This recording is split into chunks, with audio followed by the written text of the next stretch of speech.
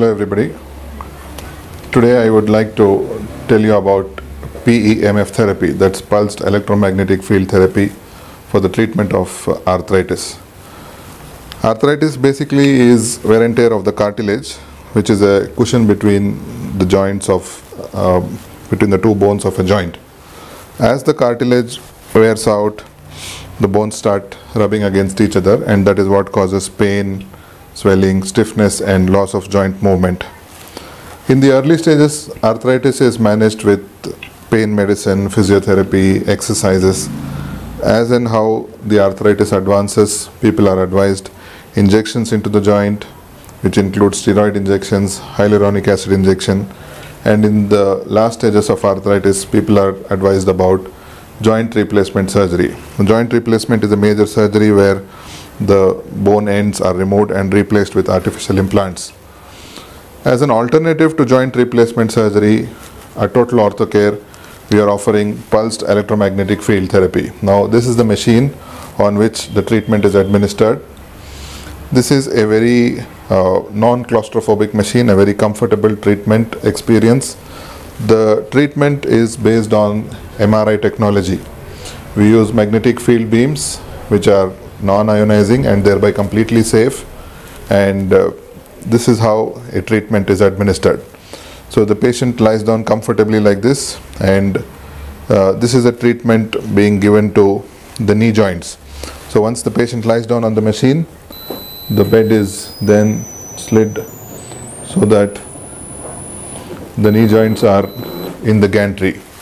Now this part of the gantry has magnetic field generators which will focus magnetic field beams onto the knee joint. Now, as you can see, both the joints can be treated simultaneously. The patient is completely comfortable. There is no sound or heat or noise that is generated from the machine, and the patient is completely relaxed. The patient does not experience any pain during the treatment. The treatment is very comfortable. A typical session on the machine lasts for about 55 minutes, in which both the joints can be treated simultaneously. This treatment is administered over 4 weeks. 24 sessions are required. Any joint of the body can be treated, right from the neck, the shoulder, the elbow, wrist, hip, knee and ankle, and even the lower back can be treated. So based on this treatment, the cartilage regenerates, thereby the cushioning between the two bones starts coming back, the bones stop touching each other, and the pain is reduced. Along with this, we have a course of physiotherapy and exercises which strengthen the muscles around the joint, and thereby arthritis is treated very effectively with this pulsed electromagnetic field therapy, which is a very comfortable, non-surgical, non-invasive and a very effective treatment. This treatment is available at Total Orthocare. I would encourage all those people who have been advised joint replacement surgery to consider PEMF therapy as an alternative.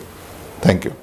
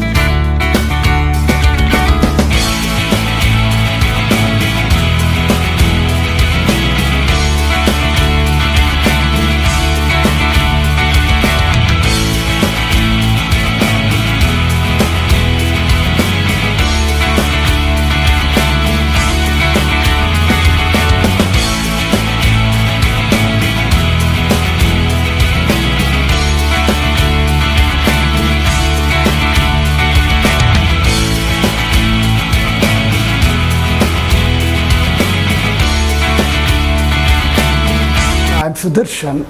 I'm working as a scientist in CSIR. Yesterday I read on Orthocare. While playing and all, we have some good fragility will be there, but little bit strain will be there.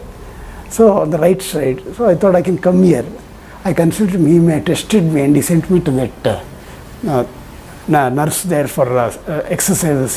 And he told me that she will show 4 exercises, which I went to.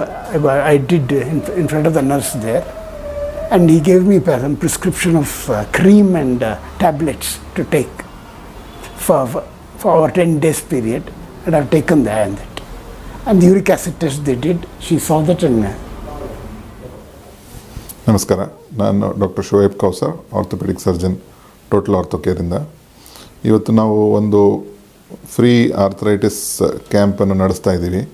ಇದರ ಉದ್ದೇಶ ಏನು ಅಂದರೆ, arthritis ಅಥವಾ ಸಂಧಿವಾತ ಇದು ಏನಕ್ಕಾಗುತ್ತೆ, ಇದು ಆದಾಗ ಏನು ನಮಗೆ ಲಕ್ಷಣಗಳಿರುತ್ತೆ, ಅದನ್ನು ಯಾವ ರೀತಿ ನಾವು ಪ್ರಿವೆಂಟ್ ಮಾಡ್ಬೋದು, ಅಥವಾ ಒಂದು ಸರಿ ಆರ್ಥರೈಟಿಸ್ ಬಂದರೆ ಅದನ್ನು ಹೇಗೆ ನಾವು ಟ್ರೀಟ್ ಮಾಡ್ಕೋಬೇಕು, ಇದ್ರ ಬಗ್ಗೆ ಎಲ್ಲ ಸ್ವಲ್ಪ ಮಾಹಿತಿ ಕೊಡ್ತೀನಿ. ಮೊಟ್ಟ ಮೊದಲನೇದು ಆರ್ಥರೈಟಿಸ್ ಅಂದರೆ, ಸಂಧಿವಾತ ಅಂದರೆ ಈ ನಮ್ಮ ಮೂಳೆಗಳ ಮಧ್ಯ ಇರೋ ಜಾಯಿಂಟ್ ಸಾಫ್ಟ್ ಕುಷನ್, ನಾವು ಅದನ್ನು ಮೆತ್ತೆ ಅಂತ ಹೇಳ್ತೀವಿ ಕನ್ನಡದಲ್ಲಿ. ಈ ಮೆತ್ತೆಗೆ ಸಂಬಂಧಪಟ್ಟಿದ್ದು ಇದು ನಾರ್ಮಲಾಗಿ ಒಂದು ಸಾಫ್ಟ್ ಕುಷನ್ ಥರ ಕೆಲಸ ಮಾಡುತ್ತೆ, ಫ್ರೀ ಮೂಮೆಂಟ್ ಕೊಡುತ್ತೆ. ಒಂದು ವಯಸ್ಸಾದ ನಂತರ ಈ ಮೆತ್ತೆ ಸವಿಯಕ್ಕೆ ಶುರುವಾಗುತ್ತೆ. ಇದನ್ನೇ ನಾವು ಸಂಧಿವಾತ ಅಥವಾ ಅಸ್ಥಿ ಸಂಧಿವಾತ ಅಂತ ಹೇಳ್ತೀವಿ. ಈ ಥರ ಆದಾಗ ಮೂಳೆ ಒಂದಕ್ಕೊಂದು ಉಜ್ಬಿಟ್ಟು ಇದರಿಂದ ನೋವಾಗುತ್ತೆ, ಮಂಡಿ ಮಡಚೋದಕ್ಕೆ ಕಷ್ಟ ಆಗ್ಬೋದು, ನಡೆಯೋದಕ್ಕೆ, ಮೆಟ್ಲು ಹತ್ತೋದು ಇಳಿಯೋದು ಇವೆಲ್ಲ ನಿಧಾನಕ್ಕೆ ಕಷ್ಟ ಆಗ್ತಾ ಹೋಗುತ್ತೆ.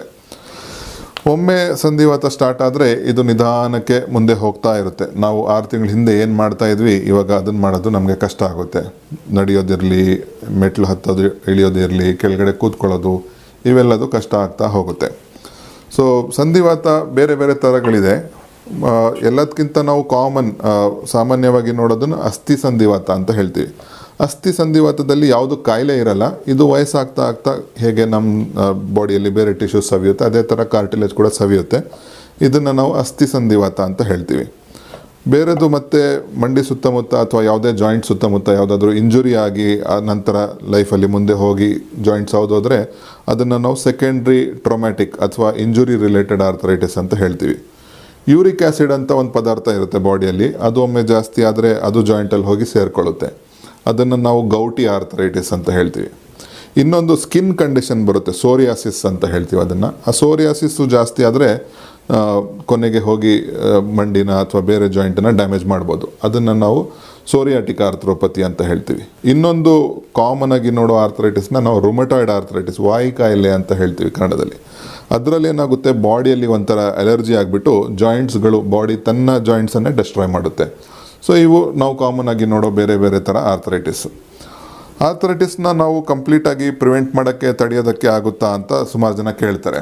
ಆರ್ಥರೈಟಿಸ್ ಸಂಧಿವಾತ, ಅಸ್ಥಿ ಸಂಧಿವಾತ ವಯಸ್ಸಾಗ್ತಾ ಆಗೋದ್ರಿಂದ ಅದನ್ನು ನಾವು ಕಂಪ್ಲೀಟಾಗಿ ಪ್ರಿವೆಂಟ್ ಮಾಡೋಕ್ಕಾಗಲ್ಲ. ಬಟ್ ನಾವು ರೆಗ್ಯುಲರ್ ಎಕ್ಸಸೈಸ್ ಮಾಡ್ತಾಯಿದ್ದು, ದಿನ ಅರ್ಧ ಗಂಟೆ ಲೈಟ್ ಎಕ್ಸಸೈಸ್ ಮಾಡ್ತಾಯಿದ್ದು, ನಮ್ಮ ಬಾಡಿ ವೇಟ್ನ ನಾವು ಕರೆಕ್ಟ್ ಒಂದು ರೇಂಜಲ್ಲಿ ಮೇಂಟೈನ್ ಮಾಡ್ಕೊಳ್ಳೋದು, ಅಥವಾ ಯಾವುದೇ ನಮಗೆ ಇಂಜುರಿ ಆಗಿ ಅಥವಾ ಜಾಯಿಂಟ್ ರಿಲೇಟೆಡ್ ಏನಾದರೂ ಪ್ರಾಬ್ಲಮ್ ಇದ್ದರೆ ಅದನ್ನು ತಕ್ಷಣ ನಾವು ಡಾಕ್ಟರ್ ಹತ್ರ ಹೋಗಿ ಅದನ್ನು ಸರಿ ಮಾಡಿಸ್ಕೊಳ್ಳೋದು. ಪ್ಲಸ್ ನಾವು ಯಾವುದಾದ್ರೂ ಎಕ್ಸರ್ಸೈಸು ಅಥವಾ ಯಾವುದಾದ್ರೂ ಸ್ಪೋರ್ಟ್ ಆಡಬೇಕಾದ್ರೆ ಅದಕ್ಕೆ ತಕ್ಕಂತೆ ನಾವು ಕರೆಕ್ಟಾಗಿ ಅದರದ್ದು ಎಕ್ವಿಪ್ಮೆಂಟು, ಅದರದ್ದು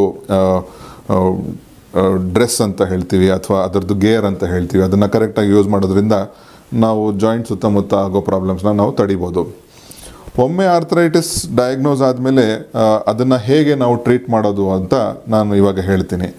ಎಲ್ಲದಕ್ಕಿಂತ ಸಿಂಪಲ್ ಟ್ರೀಟ್ಮೆಂಟ್ ಬಂದುಬಿಟ್ಟು, ನಾವು ಡಾಕ್ಟರ್ನ ಫಸ್ಟ್ ಕನ್ಸಲ್ಟ್ ಮಾಡಿದಾಗ ಅರ್ಲಿ ಸ್ಟೇಜಸಲ್ಲಿದ್ದಾಗ ನಮಗೆ ಡಾಕ್ಟರ್ ಹೇಳ್ತಾರೆ ಸ್ವಲ್ಪ ರೆಸ್ಟ್ ಮಾಡಿ, ಫಿಸಿಯೋಥೆರಪಿ ಮಾಡಿ, ಟ್ಯಾಬ್ಲೆಟ್ಗಳನ್ನು ತಗೊಳ್ಳಿ. ಇದನ್ನು ನಾವು ಕನ್ಸರ್ವೇಟಿವ್ ಟ್ರೀಟ್ಮೆಂಟ್ ಅಂತ ಹೇಳ್ತೀವಿ. ಇದರಲ್ಲಿ ಯಾವುದೂ ಆಪ್ರೇಷನ್ ಇರೋದಿಲ್ಲ. ಇದು ಅರ್ಲಿ ಸ್ಟೇಜಸ್ಸಲ್ಲಿ ಸಾಕಷ್ಟು ನಮಗೆ ರಿಲೀಫ್ ಕೊಡುತ್ತೆ. ಇನ್ನೂ ಸ್ವಲ್ಪ ಮುಂದೆ ಹೋದಾಗ ಇಂಜೆಕ್ಷನ್ಸ್ಗಳ ಬಗ್ಗೆ ಮಾತಾಡ್ತಾರೆ. ಅಂದರೆ ಜಾಯಿಂಟ್ ಒಳಗಡೆ ಕೊಡೋ ಇಂಜೆಕ್ಷನ್ಸ್ನ, ಅದನ್ನು ಸ್ಟೀರಾಯ್ಡ್ ಆಗ್ಬೋದು, ಇನ್ನೊಂದು ಹೈಲ್ಯುರಾನಿಕ್ ಆ್ಯಸಿಡ್ ಅಂತ ಇನ್ನೊಂದು ಇಂಜೆಕ್ಷನ್ ಬರುತ್ತೆ, ಅದು ಕೊಡ್ಬೋದು. ಲಾಸ್ಟ್ ಸ್ಟೇಜಲ್ಲಿ ತುಂಬಾ ಜಾಸ್ತಿ ಆದಮೇಲೆ ಜಾಯಿಂಟ್ ರೀಪ್ಲೇಸ್ಮೆಂಟ್ ಅಂತ ಹೇಳ್ತಾರೆ. ಜಾಯಿಂಟ್ ರೀಪ್ಲೇಸ್ಮೆಂಟಲ್ಲಿ ಏನು ಮಾಡ್ತಾರೆ, ಯಾವ ಜಾಯಿಂಟ್ ಸೌದು ಇರುತ್ತೆ ಅದನ್ನು ನಾವು ತೆಗೆದು ಆರ್ಟಿಫಿಷಿಯಲ್ ಇಂಪ್ಲಾಂಟ್ಸ್ನ ಹಾಕ್ತೀವಿ. ಅದನ್ನು ಜಾಯಿಂಟ್ ರೀಪ್ಲೇಸ್ಮೆಂಟ್ ಸರ್ಜರಿ ಅಂತ ಹೇಳ್ತೀವಿ. ಇನ್ನೊಂದು ಇವಾಗ ಹೊಸ ಟ್ರೀಟ್ಮೆಂಟ್ ಬಂದಿದೆ, ಅದನ್ನು ನಾವು PEMF ಥೆರಪಿ ಅಂತ ಹೇಳ್ತೀವಿ.